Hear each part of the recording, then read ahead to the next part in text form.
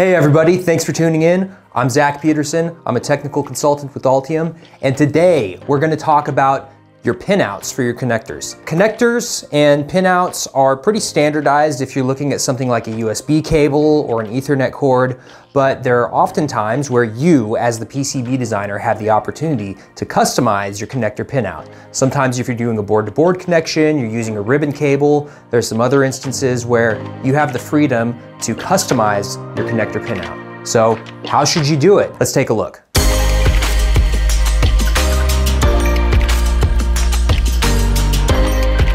A great way to learn how to do connector pinouts is actually to look at pin headers. They're a really great example, and they're really easy to work with in your PCB design software. Most PCB design software will have a library that includes a pin header connector, and you can just drag it into your schematic and start arranging ports on the pin header. Typically with a pin header, you have 1 or 2 rows of pins, and I'm just going to look at a 1-row connector right now.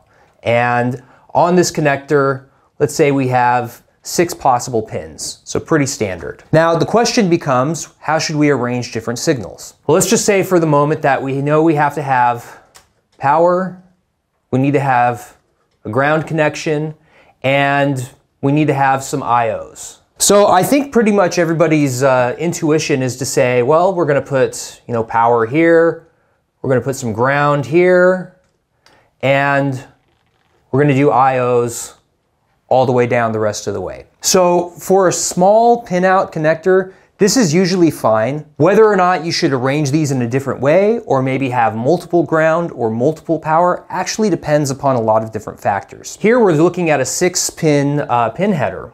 But what if we extend this all the way down to, let's say, 24 pins? Well, then how should we arrange everything? So again, it's really all going to depend on what you need to route through this pin header and what your signal speeds are. And as your pin header gets larger, meaning like physically longer, the speed of your IOs is going to matter. And also the length of the connection that you need to make is going to matter. So you need to ask yourself, is this pin header going to be used for a board-to-board connection? Or am I going to connect the long ribbon cable to this and then route that ribbon cable over to another board? So let's first just explore a little bit what happens if I'm using this for a board-to-board connector. So generally with a board-to-board connector, if you're just working at low power and you're working at low current, you can usually just get away with having 1 pin for power and maybe 1 or 2 pins for ground. It really just depends what's going on the other side of the board.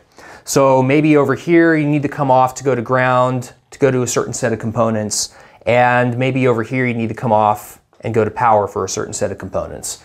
And in that case, maybe these are also power and ground, but it's for accessibility. You need to think about where things are placed on the receiving board and try and match that up so that it's really easy to route once you get onto the PCB. And you don't want to make your life more difficult by sticking to some rule that says, hey, I should always put power and ground up here, because that can actually back you into a corner on your other board, and it can force you to put components in this area and bunch them all together, and it'll actually make it more difficult to route.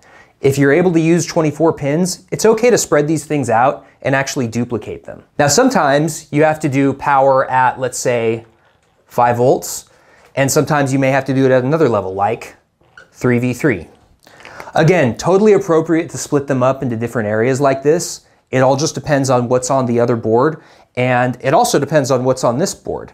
So maybe my 3v3 regulator, so maybe let's say I have an LDO, and my LDO comes out over here and routes directly to my 3v3. And maybe my buck converter is up here and it's putting out my 5 volts. And so I can put these 2 that are closest to the buck converter at 5 volts, these 2 that are closest to the LDO at 3v3. So it all kind of depends what's going on. Typically a good strategy just to be extra cautious and make sure that you are not going to have major problems with noise is put a ground connection here every few pins. So maybe you put one here, you've got some more IOs, then you've got your power and ground, then you've got some more IOs, and then another ground. So it's okay to put some ground in here in between these IOs, because what that ground is going to do is it's going to provide some shielding against EMI. Now it's not a ton of shielding, but it helps. This becomes a lot more important when we start to consider what happens on a really long ribbon connector and what happens when we're working at high speeds. So a lot of components, as I've said before, you wouldn't normally think of them as like a quote-unquote high-speed component, but if they're running at about 5 nanoseconds or less, you might as well consider them high speed. And the reason is that here they can actually emit a lot of radiation depending on this pinout and how large the connector is and how large the cable is. Okay, so now what I want to do is look at what happens when you have, say, a 2-row pin header that's connected to a long cable. And again, the question is, how should we arrange our IOs? So again, most people probably have the intuition to just say, hey, I'm going to put this first pin as power, I'm going to put this second pin as ground, and then they're going to try and interleave all of the different pins and ground together in a certain way. And so when you have this long ribbon connector, you can have a problem when you only have one ground line up here. So I'll draw it in black. But then you start lining up your high-speed IOs down this direction.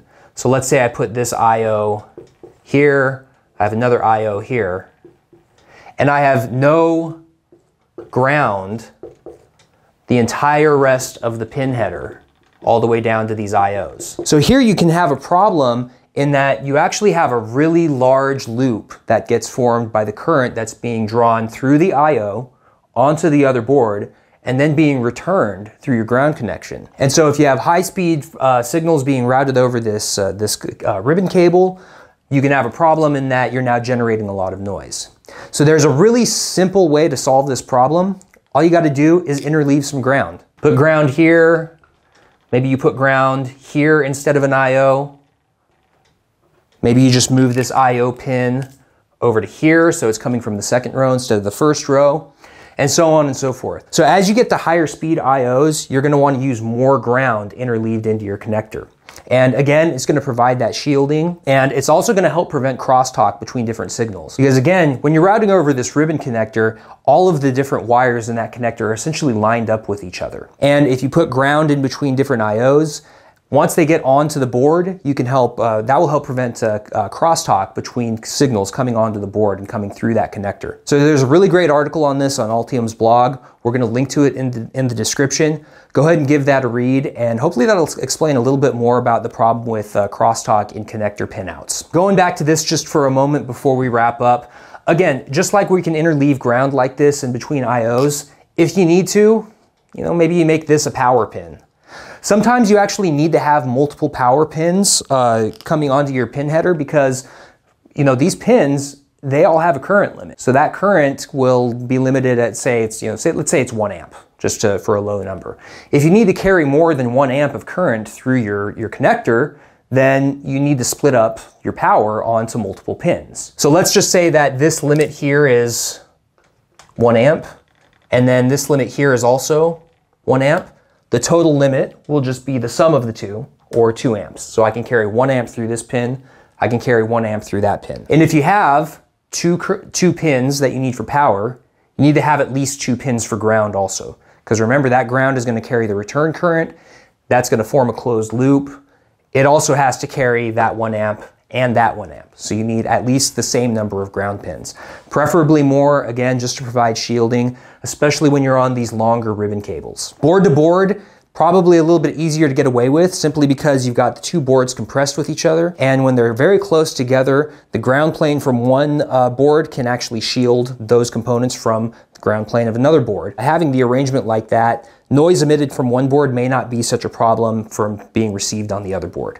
What you don't want to have happen is, let's say crosstalk gets induced somewhere along this cable, and then you have a problem where one board is radiating noise, gets received on the cable, and then gets read out on the other board. So that problem with crosstalk is precisely why telephone wire and Ethernet cables use twisted pair. Twisted pair cables provide a lot of shielding, and they do that by interleaving or by literally twisting the cables together, the wires that make up the cable. and that gives them a very small loop area so that there's very little loop area to receive crosstalk from some external noise source. So hopefully this illustrates some kind of messy ways, but some different ways you can figure out the connector pinout that you want to use. Again, I've drawn up an example here with pin headers, but there's actually tons of different connectors that you can use to do a custom pinout. All these different connectors have different characteristics. Some are actually designed to handle high current, so you may not have just a 1 amp limit on different pins. Could be much higher. Some are designed for high voltage. So, I'm talking about like 5 volt or 3v3 on these different power nets, but these could actually be for much higher voltages. It really all depends what you need. Some are even specialized for high frequency. Once you get into really high frequencies, you would actually go with coaxial. So you would want to route just the RF over the coax. You could route your digital stuff and your power and ground over, say, a ribbon connector or just a board-to-board connector. It all depends what you need to do. But there's a lot of connectors out there. If you ever want to find connectors, go to Octopart. Definitely the easiest site to use to find components just like connectors. All right, everybody, thanks for watching.